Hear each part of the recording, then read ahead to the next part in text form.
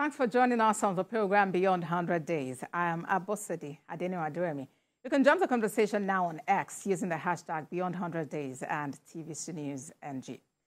President Bola Tinubu was the special guest of honor at the public presentation of a book titled Working with Buhari, Reflections of a Special Advisor, Media and Publicity, 2015 to 2023.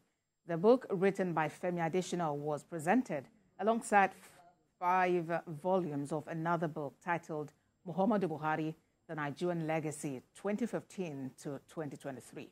Former President Muhammadu Buhari was in attendance, and that was his first official trip to the federal capital since he left at the end of his tenure as president on the 29th of May last year. This is also the first time President Bola Tinubu and his predecessor will both attend an event since President Tinubu assumed office on the 29th of May. The book launch had in attendance ministers that served in former President Buhari's federal cabinet and other presidential aides. After handing over, you said, I'm far away in Daura, but if you need me, contact me. But I won't intrude in whatever you are doing. I won't interfere or breathe down your throat. We've partnered to make democracy flourish in Nigeria. President Muhammadu Buhari, thank you. Except when I call him to say, are you leaving? Are you being in the farm? You don't hear from him either to nominate or intrude in the cabinet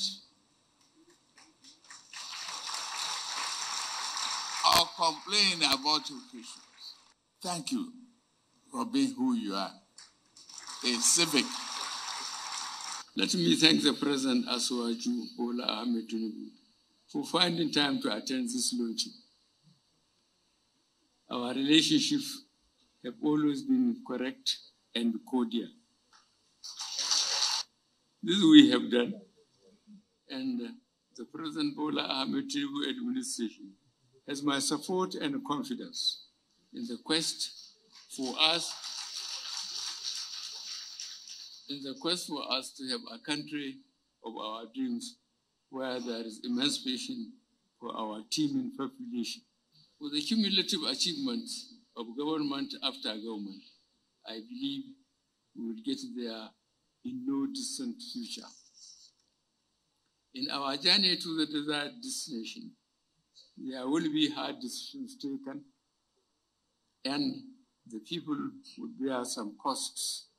We can only seek their understanding and state that there was no intention to deliberately inflict pain and anguish on anyone.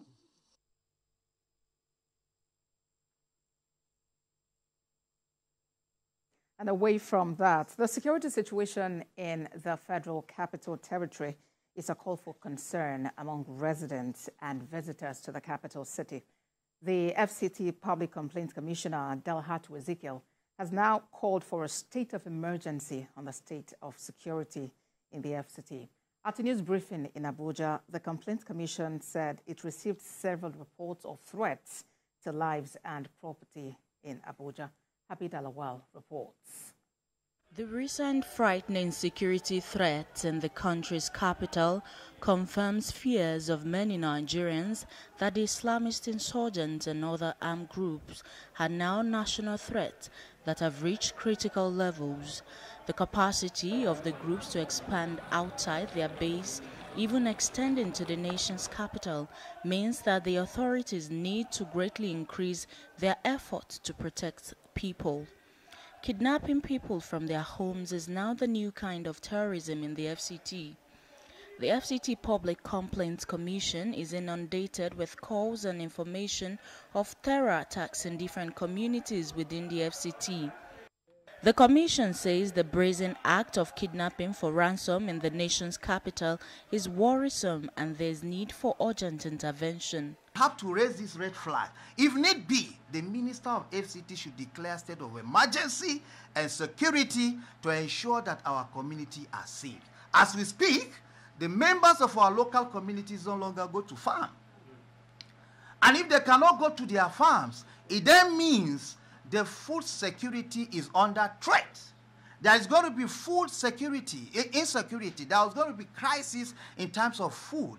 Interagency security collaboration has also been emphasized as one of the ingredients that helps in combating insecurity. It's happening, the strategy we are adopting now need to be changed because it's not working. We need to engage and empower the civilian JTF because when it happens, what we do is reactional. We deploy security agencies, they go there, do operation, and come back. And these criminals have intelligence. As soon as the security return back, they go back to the other community. In fact, when they go to attack Buhari, and we deploy security to Buhari, they go back to Kuje. All these incidents, as well as other reports of kidnapping in the federal capital, have spread fear, panic, and apprehension among citizens. The close proximity of some of these attacks to the seat of power and their actions, which has continued to go unchecked, has instilled fear in the minds of residents of the federal capital. Habib Alawal, TVC News, Abuja. And meanwhile, Minister of the Federal Capital Territory, Nyesom Wike, has summoned an emergency security meeting where he assured residents that their safety is guaranteed. Bandits have been breaking into houses and picking up residents from the comfort of their homes. The incident, which have created tension, reached its height when some residents, including a 13-year-old secondary school student, were killed over failure to meet deadline of ransom payment. But all of us are concerned as the Federal Capital Territory that houses virtually every Nigerian. We owe a duty to make sure that this place is safe. We'll do all we can, and we're sure Nigerians who reside here that there's no need for panic. We're taking every step to make sure that those challenges are that we must have to resolve. So this meeting is practically to look into such challenges and see how we'll be able to resolve the problems. Well, let's now talk about the security situation in Nigeria. And joining me, Oamien Ohideve, the National Secretary, retired members of the Nigerian Armed Forces. He joined us via Zoom from Dallas, Texas. And with me here in the studio is Dixon Osajo. He is an anti-terrorism specialist. Let's begin with you, Mr. Ohideve. Yesterday, Monday, was the Armed Forces Remembrance Day. And as a retired member of the Nigerian Armed Forces, how did you feel about the day and the sacrifices that you and others have had to put in to ensure a united and safe Nigeria? The opportunity, and thank you for making reference to the belated traumatic experience we call Armed Forces Remembrance Day. Every year we come back to this circle, this rigorous circle of trauma, and I assure you that this present regime of President Tinubu will look into it because so many documents have been forwarded to the president. We are expecting the onboarding of the Armed Forces Federation of Nigeria, and we are expecting speedy access to every constitutional approvals for veterans. So right now, veterans are not smiling because we need to still do street protest. We need to still do the embarrassment of coming out to always air our views in public. And we are still counting losses from the numbers of veterans that die every day. All right, then. And, talking about efforts by security agencies, let's talk about the situation in Nigeria, and especially in the nation's capital this time. And I would come to Dixon, for this. It's been huge. It's been serious. I mean, it's been very worrying. We just heard about Michelle, a 13-year-old girl, a secondary school student, picked up alongside her family members from their compound, I mean, where they live. And because the family couldn't meet the deadline for payment of ransom, she was murdered. I mean, you would wonder what she and others have done to merit this level, to experience this level of brutality, really. Well, for me, I think the offense they committed is being a Nigerian, and that is disturbing because the Constitution stated very clearly that the sole responsibility of government is the protection of lives and property. That is the primary responsibility. And this is beyond government issues because most people think the government. We are suffering from societal threats, and these guys are taking the fight to our comfort zone, to our homes, to our residents. And I think I would advise the government to declare a state of emergency. This is not good for our image. The international community are disturbed because consistently from 2013, 2009, when Boko Haram sprang up, we've been experiencing high speed of insecurity, negative news every day. Tomorrow morning, nobody knows what is going to come to the news. For me, I think enough is enough. If you take a life because of monetary value, that tells you that you don't have respect for human lives. These guys are animals. They are evils. They are demons. Because how do you think you can buy the life of Michelle? You can't buy the life. $1 billion cannot buy the life of Michelle, and nothing can bring her back. So these guys just think the love for money is equatable to taking human lives. So, and one of the major errors that led to this evil act is because I think we're bargaining with the devil. We must cut off negotiation with any criminal element in the Nigerian territorial space. Everybody must be meant to pay for their crime. All right, we'll get to talk some more about that. But you mentioned something about the state of emergency, and the Minister of the FCT, Nyesom Wike, earlier today summoned a national, a security meeting there, high profile meeting, and then he promised to combat the bandits. Let me come to you, Mr. Ohidieve. The FCT minister is stepping in. He's talking tough. He said that the area council chairpersons need to be committed to this cause and that he would leave no stone unturned in ensuring the safety of Abuja residents. How reassuring is that for you? Well, I think we are still going around in rhetorics, and we are not capturing the threats, the vulnerabilities, and deterrence measures. Nigeria is opportune to have adequate deterrence measures set on ground, like our policing system.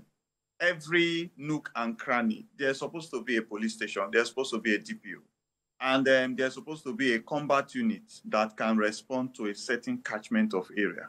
But we build cities every day. Abuja is expanding every day. People are giving licenses to get C of O. They just renewed it now for 5 million naira. People are giving opportunities to build estates. People are giving opportunities to expand into hinterlands. And you don't consider the presence of policing, adequate police presence by structure, by equipment, and by manpower. But you must have this. If not, you will be going back to the native system of engaging JTF and vigilantes. And at the end of the day, you come back to say the vigilantes and the JTF, they are abusing human rights, they are supporting kidnappers. Then Wike himself now is talking to area council commands. Some people are talking to local government chairmen. That is not a federal security structure. You can talk to those people to generate intelligence, but to put in deterrence measures and to highlight the presence of the federal government and its interest into constraining activities of criminality must be shown. But as it stands, would you say that the presence of police stations or posts are actually enough deterrent measures? Because we've heard cases where bandits were actually, their camp was just opposite a police station. They're in the nation's capital, Abuja. But, the current Police Service Commission chairman now, Dr. Solomon Arase, I think they just released that they are going to recruit 3,000 policemen. That 3,000 policemen they want to recruit, it's even a minimal startup number. We should look at zonal recruitment, speedy.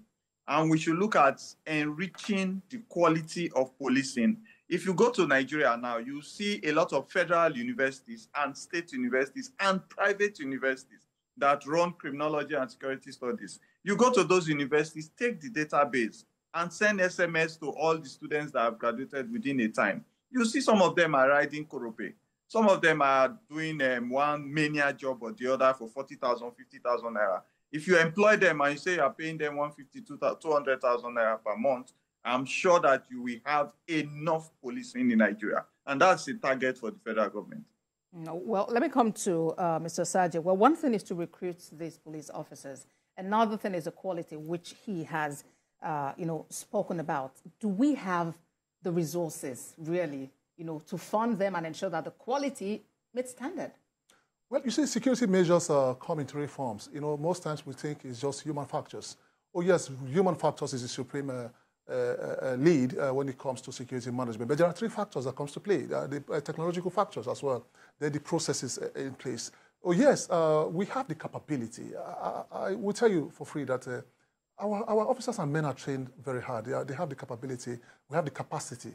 But the issue here is that the fight is becoming disturbing because of our governed space, because of our unprotected borders, because you ask me, where are these guys coming from? After carrying out their acts, where did they go to? Where did they take refuge? Because when they come from their governed space, what they do, they carry out their ill activities and they fall back to their governed space. So we need to start making that ungovernable space ungovernable for this criminal element. We must go before the laws, because when we talk about security, we're talking about going before the laws. Each time you go after the occasion of crime, each time you go after an hostage taking incident, security has been defeated. So for me, if we talk about recruiting 3,000 officers and men to combat this issue, well, it's a good development. Let's start from there. But we need to pursue these guys, take the fight to these guys, And they are going to homes, estates, and picking people from their house. Nobody's going to want to sleep well at night. So for me, the government should start looking at, having an effective synergy. The police, the army, the navy, the air force needs to come and synergize. Hey, we have a problem at hand, and the problem at hand is that the Nigerian territorial space has been threatened by some group of criminal elements. Who are these criminal elements? How do we fetch them and bring them to book? Is it that we fetch them today, tomorrow we grant them amnesty? A picture was flying around some few days ago that one one terrorist or one gang leader or whatever the case has been recruited into the constabulary force. No. Either constabulary force, policing, private guard services, no criminal must find his way into our protective services. That is why before you join the military, you have to undergo background check. You need to check where you're coming from. Have you been an ex-convict or were you once a criminal? Nobody must be given the opportunity to serve the Nigerian state protection-wise if you're an ex-convict. And people must be meant to pay for the crime they commit against the Nigerian state.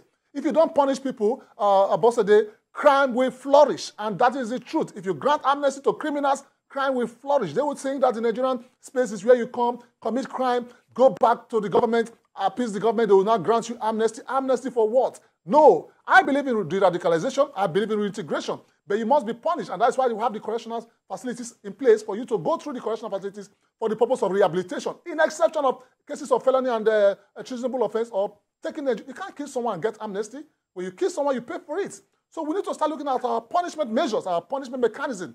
The judicial system, the courts, and the prison. We need to come together and make sure that we bring people back to book. If we don't hold people accountable for crime they commit, crime will continue to flourish in the Nigerian territorial space, no matter the number of people you are employed into the Nigerian security services. You talked about the correctional facilities. Are they really equipped for a place where people should be de-radicalized? People go there and come out more hardened of a criminal. That's the problem as well, because the correctional facility is meant for rehabilitation, retribution. Because when you are punished for a crime, you are expected to, be reformed and be reintegrated back to the society, to live a better life and to support or, do well for the Nigerian state. But I don't know what's happening in the correctional facilities. Do we need to privatize it? For me, I will advise we privatize our correctional facilities. Let's understand why these guys go to the prison, come back more hardened of a criminal. Nobody's even scared to go into the prison again. I can name 1 or 2 cases where guys who came out from prison services organized themselves, built a 10-man gang squad, and tried to assassinate one of my clients. So I understand what is happening in the Nigerian territorial space.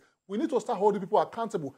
Accountability needs to come to the table as well. From the vertical and horizontal plane, everyone needs to be accountable in your own space of duty. You don't come and serve the Nigerian state and just go without accountability. When we start holding them accountable, all our leaders, both service chiefs, police officers and men, I tell you, we will get things right in our country, Nigeria. All right, accountability. Now, let's talk about the place of technology. Mr. Hidieve, in the Abuja issue now, we've seen that, the bandits have actually reached out to the families and demanded an increase, in ransom. And that's because of the public outcry that this issue is generating.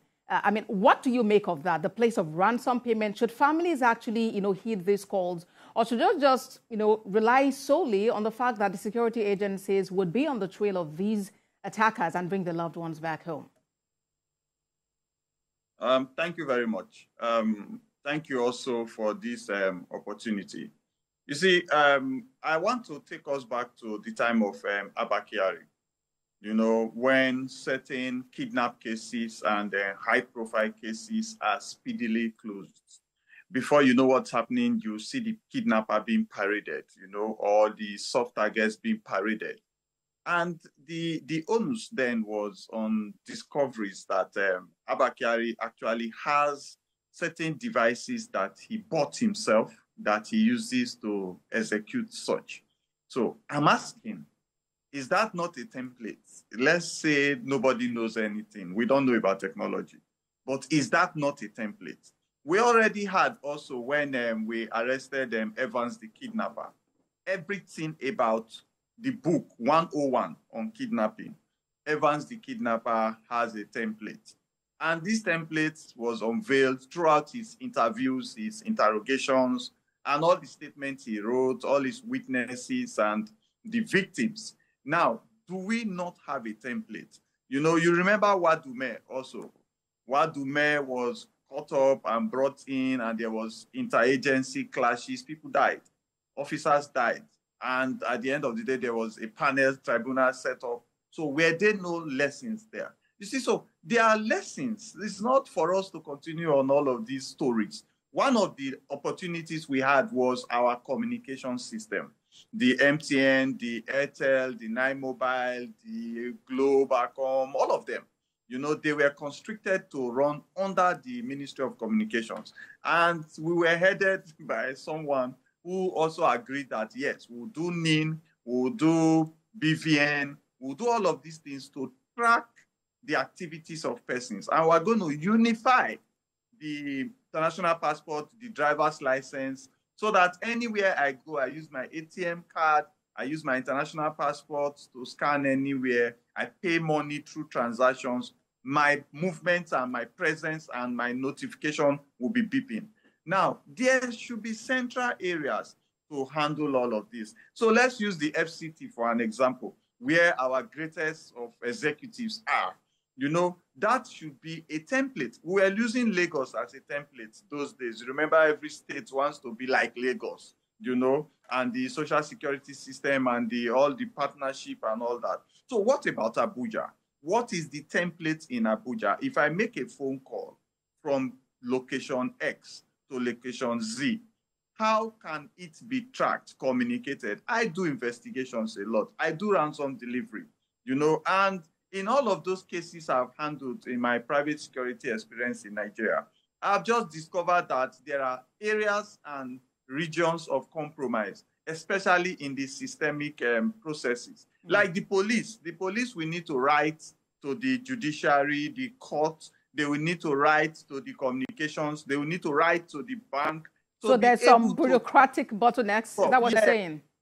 All of those things come together to give it this constraint that we see and gives the criminal the upper hand. All right. So how do we tackle this bottlenecks that we're experiencing and ensure that these details that government agencies continue to get from us as citizens can be collated, unified, just as he has said, to ensure our security? Well, a fantastic point Ambassador Rod has made from Dallas. You see, security is achievable. Sometimes we think security is rocket science. Security is achievable. The whole essence of crime prevention is to bring it to as low as reasonably acceptable.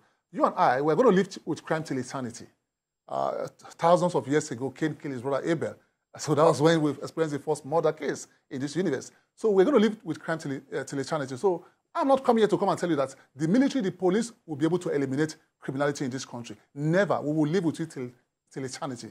But the whole essence is for us to reduce it. We can't be getting sad news every day, here and there. He talks about these police going through processes before they could be able to, track most of these criminal elements. I have about 30 seconds to wrap up. Yeah, so I would advise the government to, give the police the power of autonomy, with the devices. They don't need to start writing some technological agencies. They should, come together, give them all the devices they need so that they'll be able to track this criminal with speed and momentum. Because when you talk about crime management or crime prevention, time is very important with speed and momentum. So the Nigerian police should be well equipped, technological-wise. Then manpower-wise, they should also be equipped so that we'll be able to live and move around without being intimidated or coerced by these criminal elements. Gentlemen, it's been a pleasure having you on the program. National Secretary, retired members of Nigerian Armed Forces, Wamien Okidiewe, who joined us live from Dallas in Texas.